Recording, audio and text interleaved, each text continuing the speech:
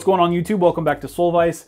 Thanks for joining me once again. I hope you guys are doing well out there. Today we are taking a look at the Nike Dunk High in the Iowa or Black and Varsity Maize colorway. I'm gonna give you an in-depth review on these. I'm gonna let you know exactly what I think about them. I'll let you know about all the details I think you should know about before you decide whether or not this is a shoe you want to cop for yourself. And as always, you're going to be getting buttery smooth 4K on-feet footage and B-roll to go with that. And of course, if you end up liking this video, do me a huge favor, hit that like button. It really helps out. Also, make sure to subscribe to the channel if you haven't done so already, and hit the notification bell. That way you're notified when I post new videos just like this one. Now, this shoe right here barely missed my top 10 shoes of 2020 list. It was really high up there for me this year. This is an incredible colorway. This is very similar to the pair of Tang Dunks that released years ago. As far as I can tell, really the only difference is that pair has yellow lining up here on the tongue, and then of course you've got your Tang logo. So this is a classic colorway. This has come out a few times, but this is an OG colorway, and I'm a huge fan of black and yellow as far as just color combinations go. And I don't have any black and yellow shoes in my collection yet, so I was really looking forward to getting a pair of these. I actually copped these because, very long story short, I had some GOAT credit from selling a pair of Air Max 95 Neons that don't fit me. And I just happened to look at these and I was super surprised that the resale on these is almost non-existent. These were pretty much going for retail.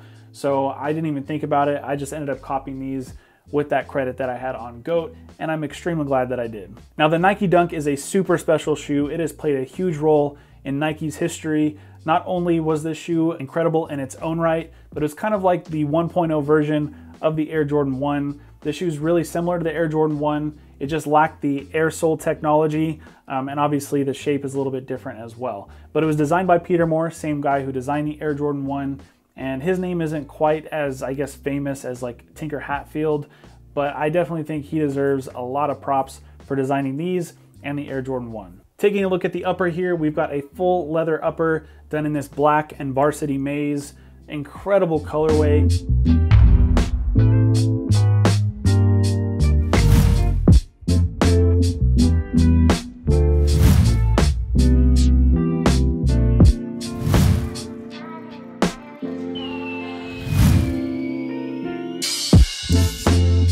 The leather they used here is actually a pretty decent leather, nice and soft. It's got some decent kind of like natural tumble to it.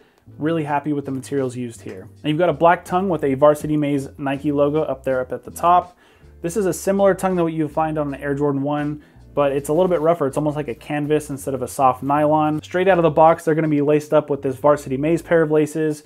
You also get a white pair, but I put the black pair on. I think that looks the best on this pair of shoes. Let me know down in the comments which pair of laces you think look best on these. And something worth mentioning is the laces just kind of come like tied to the shoe without a bag. So I kind of wish they did have their own bag like they usually have with Nikes, because it makes it a little bit better for storage. I feel like they're gonna get dirty just kind of like, I don't know, sitting out in the open, but that's just me. Now the sole unit on these is a rubber cup sole, just like the Air Jordan 1. Shaped very similar to the Air Jordan 1 as well, with a white midsole and a Varsity Maize outsole. Super vibrant. One strange thing though about the outsole is, of course, you've got that iconic star print, and for whatever reason on this pair of Dunks, it's really like kind of like subtle, whereas on a lot of pairs of Air Jordans and other pairs of Dunks that I've seen, the stars are a little bit better pronounced. So that's not really a good or a bad thing, just something I thought was worth mentioning. Now the insole on these is glued down, so I'm not gonna pull it out, but hopefully you can see you've got a Varsity Maize insole there with a black Nike logo stamped there on the heel. And this is actually a polyurethane insole, which I much prefer to those crappy foam insoles that they put in Air Jordan 1 sometimes. So I am glad they went with the polyurethane here on these. Now, as far as sizing goes on these, I went true to size, and they actually do fit really similarly to Air Jordan 1s in my opinion. So for me, that means there's a little bit of extra room. I could probably half size down and they'd still be comfortable, but I prefer the way that they feel true to size. As far as comfort goes, I'm one of those weird people who actually really likes the way that Nike Dunks feel on feet. Same thing with Air Jordan 1s. A lot of people complain about these shoes and say they're super uncomfortable.